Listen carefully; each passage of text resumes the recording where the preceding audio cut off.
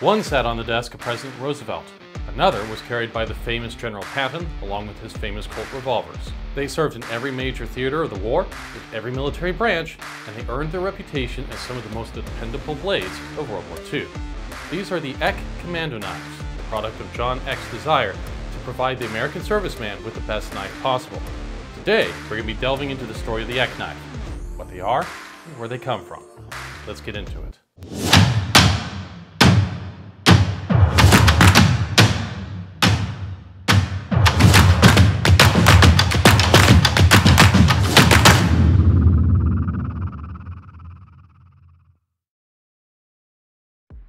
With the US's entry into World War II, the country found itself greatly unprepared.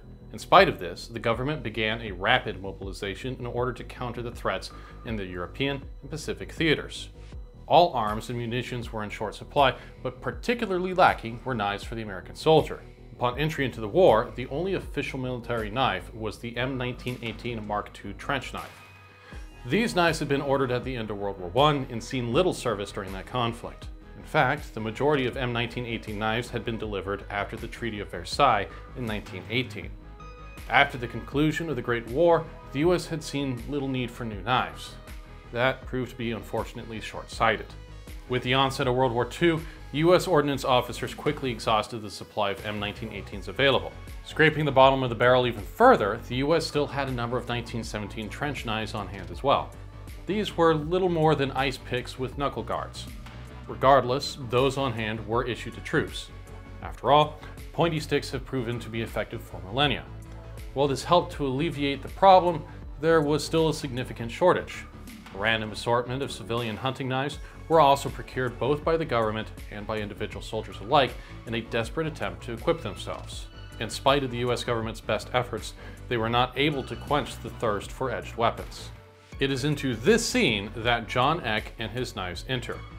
A great deal about John Ek is shrouded in mystery and lost to time, but there are some things we do know for sure. Mr. Ek was without a doubt a highly patriotic individual. Had he been permitted, he would have enlisted to fight in the armed forces, but had been a victim of an automotive accident in 1936 that left him with a crushed and disabled hand. Prior to that, Mr. Ek had served in the Connecticut State Guard and also been a scoutmaster. Exposure to edged weapons naturally came with these experiences. We also know that Mr. Ek underwent bayonet training and was rather unimpressed with the bayonet as a close-quarters weapon. Additionally, he worked as a machinist, most likely fabricating maritime hardware. According to his son, Gary Ek, John Ek received a number of correspondence from troops complaining about the quality of their knives prior to the attack on Pearl Harbor. These complaints would have been predominantly aimed at the M1918 trench knife. The heavy and large brass grip left something to be desired among US troops, along with other issues. As a result, John Ek would start a knife company located in Hamden, Connecticut to produce superior blades in 1939. However, it was not until 1941 that the Hamden shop started producing knives in great quantities. The first and most popular knife would be John Ek's Style 1 dagger. The first mass-produced Ek knife was the Style 1. It was a spear point blade measuring 7 inches or about 17.8 centimeters long with a sharpened back edge running about 1.5 inches or 3.8 centimeters long. Particularly interesting is the short bevels present on the Style 1 and subsequent Ek knives.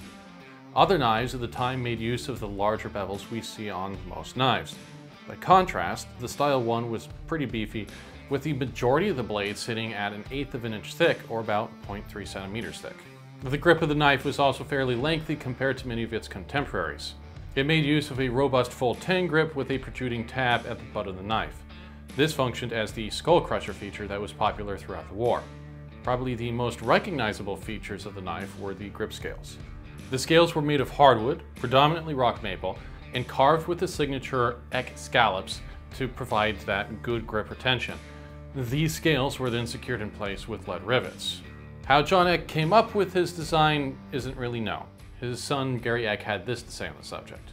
He took some cues from early American Indian arrowhead designs and mixed them with the British Commando knife designed by Fairbairn and Sykes and made by the H.G. Slater Company in Sheffield, England, and merged that with his Swedish heritage of Viking sword making and hilting using a hot-poured tin mixture to attach the hardwood hilts to the full-tang blades. There are some issues with this take though. The Style 1 started coming out in large numbers in 1941.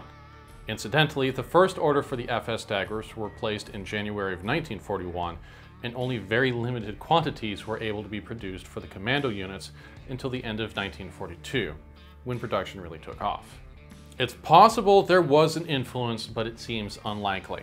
Gary's claim of using hot-poured lead in the Viking tradition is also suspect. Viking blades made use of tenon constructions with the pommels peened into place. I wasn't able to find any examples of lead rivets used in Viking blade construction. I suspect that the reality is that no one knows exactly where the design comes from, but I have a couple of speculations on where some inspiration might have come from. We know that John Ek believed that an unfixed bayonet was an unwieldy weapon in close quarters. The bayonet he most likely would have encountered as a guardsman was the M1905 for the 1903 Springfield rifle. The M1905 was the 16-inch or 40.6 centimeter spear point blade. The complaints Ek received from soldiers in 1939, again, were most likely aimed at the M1918 trench knife. The fragile blades of the M1918 in particular were unpopular. When compared to the M1905, a case could be made that the Style 1 is actually a truncated M1905 bayonet with the bevels shortened to beef up the strength of the blade. Another possibility was that, like many other combat knives of the Second World War, John Ek took inspiration from pre-existing civilian hunting knives, particularly the Bowie knife. Many of the Sheffield Bowies from the 1800s also exhibited a thick spear point blade. I believe it is also possible that the Style 1 could be a scaled-down Bowie with acute bevels to keep the durability of a thick blade. Now, I will reiterate that these are just possible theories of where I think the Style 1 design may have come from. My question for you this video is, do you think either of these theories are right? And if not, where do you think the Style 1 Ek originated from? Some of you may have noticed that the Style 1 lacks a guard, which is somewhat unusual for a fighting knife. John Ek believed that a knife with a good grip didn't have a need for a guard. Its only real purpose would have been to protect the wielder's hand from slipping down onto the blade. Furthermore, the guard was something clothing or other gear could snag on, inhibiting its deployment. Mr. Ek took his design to the US Government War Production Board, which questioned the lack of a guard. There are a couple variations of this story, but my personal favorite was that in response, he greased his hand and then drove one of his knives into the floor of the room as hard as he could. The knife didn't break, and Mr. Ek's hand remained firmly in place. Now, regardless of the truth of that story, John Ek did not receive an official contract to supply the military, but he did receive permission to produce his knives with materials that would have otherwise been rationed towards other purposes. These were quality nickel chrome molybdenum steel and lead recycled from spent bullets and wheel weights. Rock maple was a quality hardwood that could be repurposed from bed slats and furniture. In turn, Mr. Ek rewarded the trust to the production board by producing quality knives with what he had been given and mandating that only servicemen were permitted to purchase Ek knives. As the Hampden shop began scaling up production to meet wartime demand, many of the new employees John Ek hired were disabled individuals, much like Mr. Ek himself.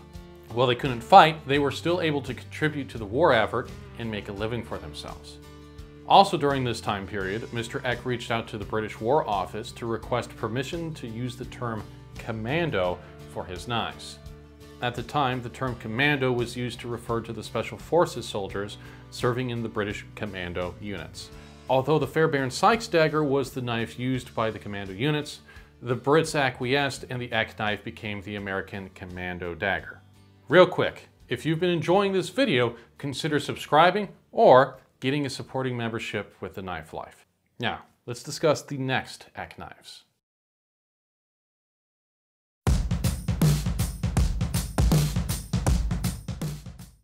The Style 1 Ek was the most popular and most produced Ek knife, but it was far from the only Ek knife produced.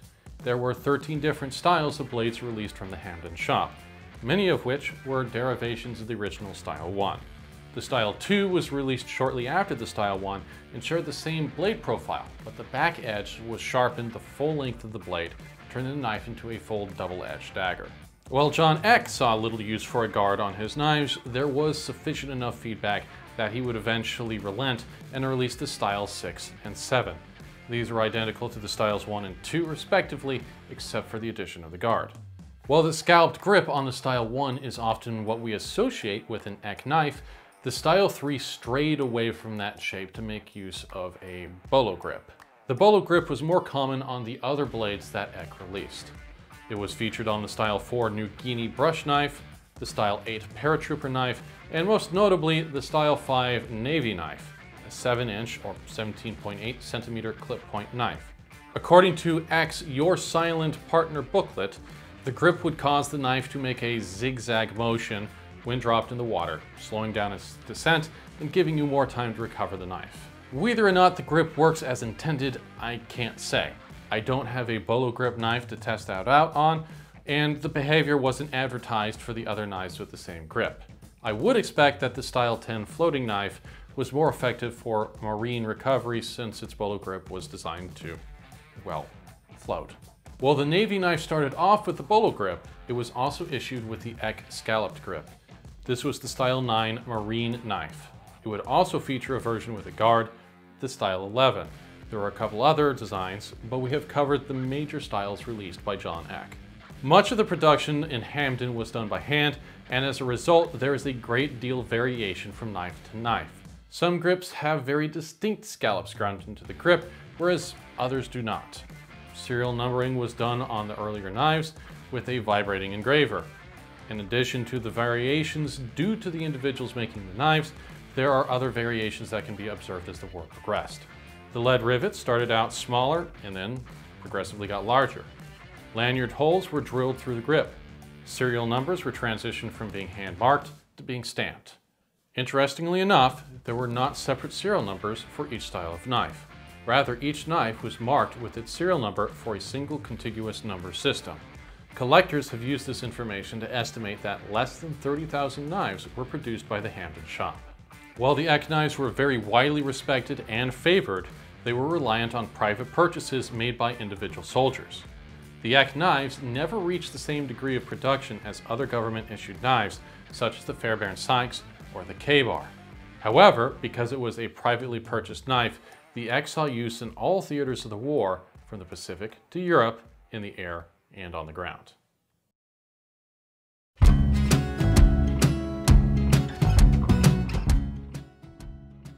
Immediately after the war, demand for knives dropped off across the board. Troops were being demobilized around the globe, and while standing armies would still require equipment, the mass stockpiles of leftover kit from the war was more than enough to supply regular troops. Surplus World War II knives would be issued to troops until Vietnam, and you can still find them floating around in use. John Ek still fulfilled orders from active servicemen, but realized that he wouldn't be able to keep to that model in order to preserve his business. He attempted to broaden his market by branching out into kitchen knives, but it appears he was largely unsuccessful. At some point between 1949 and 1953, John Ek relocated to Florida. He engaged in a number of enterprises, running from the boating industry to firearms to law enforcement work. He did not resume making knives until towards the end of the 60s. Unfortunately, John Ek died in 1976, and the business was passed to his son, Gary Ek. In 1982, the company relocated to Virginia, where it produced a lot of limited edition commemorative blades. After Gary Ek sold the company in 1982, the rights to the Ek knife bounced around a bit. It was owned by the American Historical Foundation under Robert Berline, then transferred to Blackjack Knives, and then back to Berline again. Increasing prices, coupled with decreasing sales, resulted in the sale of Ek knives to K-Bar, who currently owns the rights to Ek knives. K-Bar was also kind enough to loan me the knives for this video. If you want to really delve into the post-war Eks, check out militarycarryknives.com. I'll have a link in the description. While the direct descendant of the Ek is currently produced by K-Bar, there are a number of recent creations that have drawn inspiration from the Ek knife. Most notable is a collaboration between Alan Elishewitz and Les George, two heavy hitters in the knife world. These knives are excellent homages to the original Ek knife, reconstructed in folder format. The two designers have worked on a couple different variations, but the most recent is an Integra folder machined out of titanium. It's essentially a miniaturized style one that can be carried with you every day. I have a link to these in the description as well. For those interested in more World War II knife content, check out my video on the M1918 trench knife that the Ek knife was made to replace. Or check out a video on the K-bar, one of the most popular contemporaries of the Ek knife. Until next time, stay safe and keep living the knife life.